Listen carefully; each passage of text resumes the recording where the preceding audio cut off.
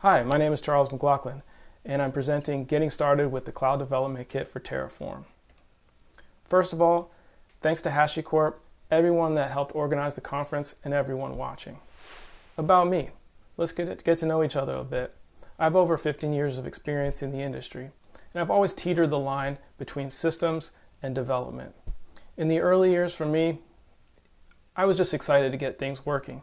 Now I'm more interested in refining my skills and reflecting and getting it right. While I'm grateful not to be on the front lines of the pandemic and I can safely work from home, our industry can certainly be frustrating at times.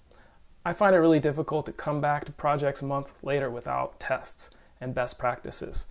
Dealing with crufty code and yak shaving is no fun. So when tools like Cdk for Terraform come along, it really makes work more enjoyable and fun. I've been using Terraform for a while now, and I was an early adopter of the Cdk for Terraform. I was quick to jump in and try it out. So far, I have over 60 stacks, and it's been awesome. I work for ShopStyle. We're part of the Rakuten family, and it's a great place to work. If you're interested in technology like this, please get in touch with me because I'm hiring DevOps engineers. So I'd like to talk a little bit about the Cdk, sort of in a nutshell, just to give you an introduction before we dive into details. What is the Cdk for TF? Under the hood, it uses a library called JSII, which was invented by Amazon for their cloud formation-based Cdk.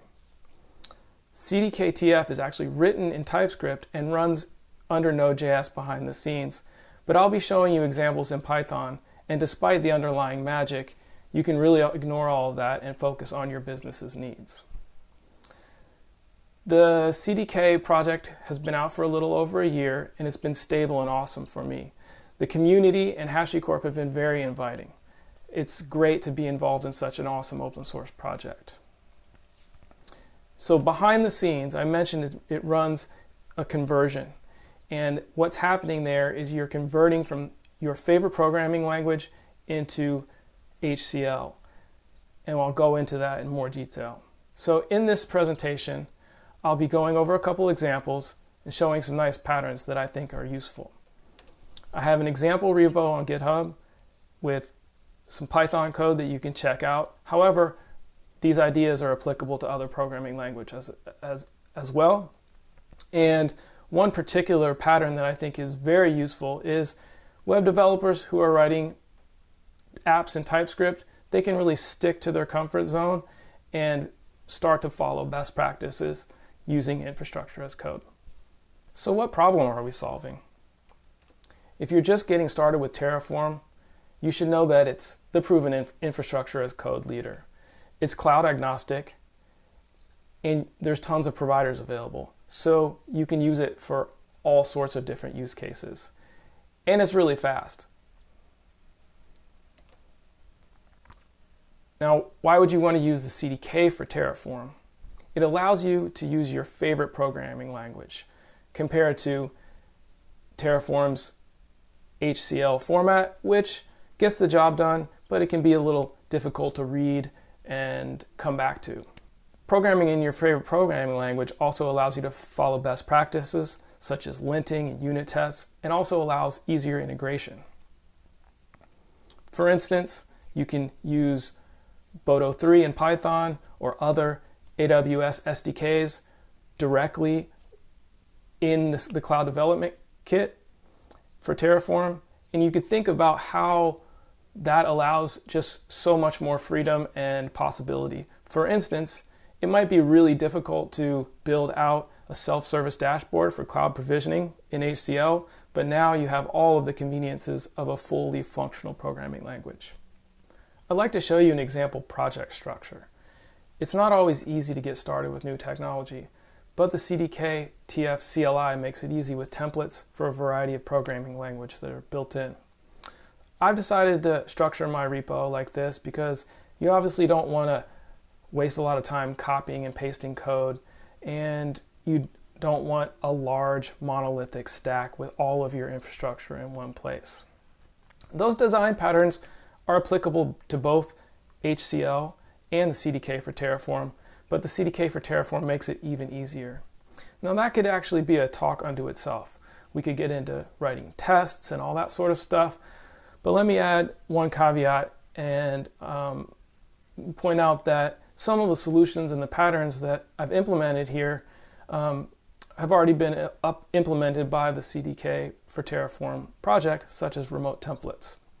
In this example, I have some templates right here in the repository. I'm also going out of my way to show you that everything can be done in Python, and you don't have to really dive into a lot of the details of these conversion layers. So in this example, I also have a stacks directory and a lib directory. The lib directory in this example is for reusable Python modules. That's where I have things such as an expanded S3 module that blocks public access by default, and that could be built upon for a CloudFront distribution with static website hosting, for instance. I have a couple examples for you. We're going to start with a simple one to demonstrate the elegance of the Cloud Development Kit for Terraform, and then work our way up to another example that's more advanced.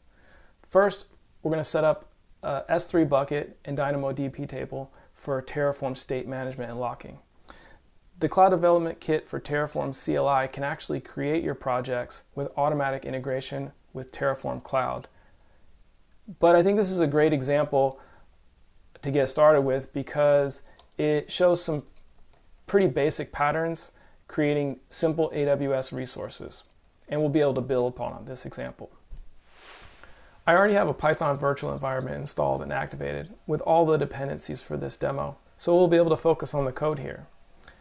I'll start by cding into the stacks directory where I have two examples. We'll start with the Cdk State Example.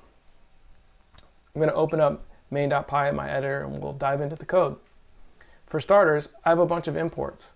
I'm importing a class for the Terraform AWS provider itself and classes to build out the S3 bucket and DynamoDB table.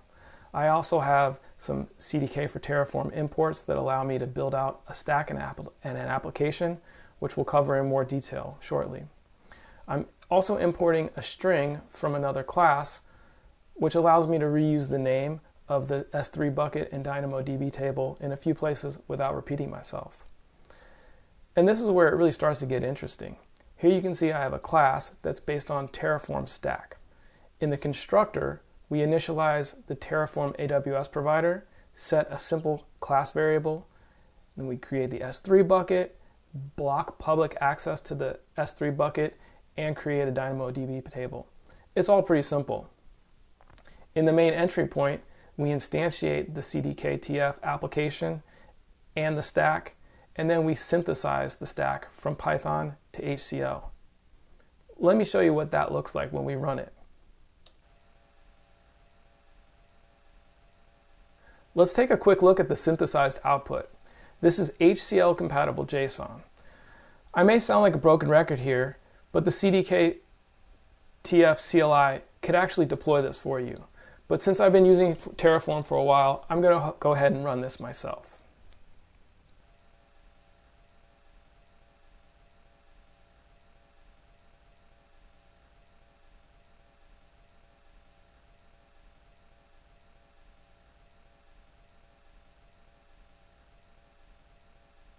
Wow, that's fast. Terraform never ceases to amaze me. And there you have it. We have a super simple stack that sets up Terraform state management for future deployments. The last example showed how quick and easy it is to get started with Cdk for Terraform, but that didn't show you anything you couldn't already do with HCL. So here's a more advanced example. This shows how to use inheritance for stack setup. It allows you to reduce and reuse code. I'll also demonstrate how you can move code out of stacks into reusable libraries to avoid repetition. Of course, that's possible with Terraform modules, but I found it's even easier with Cdk for Terraform. That's also a great place for you to write tests. As I previously mentioned, in the root of my example repository, I have a lib directory. That's where I find it useful to store reusable Python code and modules that can be used as building blocks. I'd like to show you my example Cdktf env module. Here you can see we're importing the example stack. We also have a couple new imports such as Terraform output and an example S3 bucket class, which allows us to create S3 buckets and reuse that code. But the interesting thing here is that the MyStack class inherits from the example stack class. That allows us to automatically have data and environment settings built in. Here you can see I'm using that in the S3 bucket name. So this code goes on to create a static website using S3, creating the bucket and passing in that static website configuration.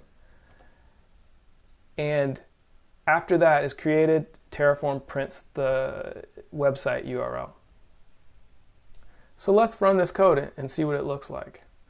The Cdktf CLI can actually deploy this for you.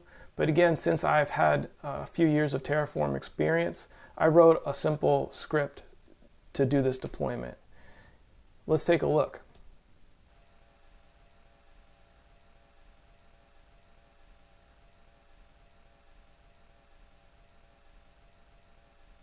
And it's done. Let's take a quick look at the site to make sure it's working. And there it is. And that shows you just how easy it is. I hope you've enjoyed my examples. I've shown you how quick and easy it is to get started with the cloud development for Terraform. And I've showed you a more advanced example that just scratches the surface of some of the possibilities. I hope you'll consider it for your future projects.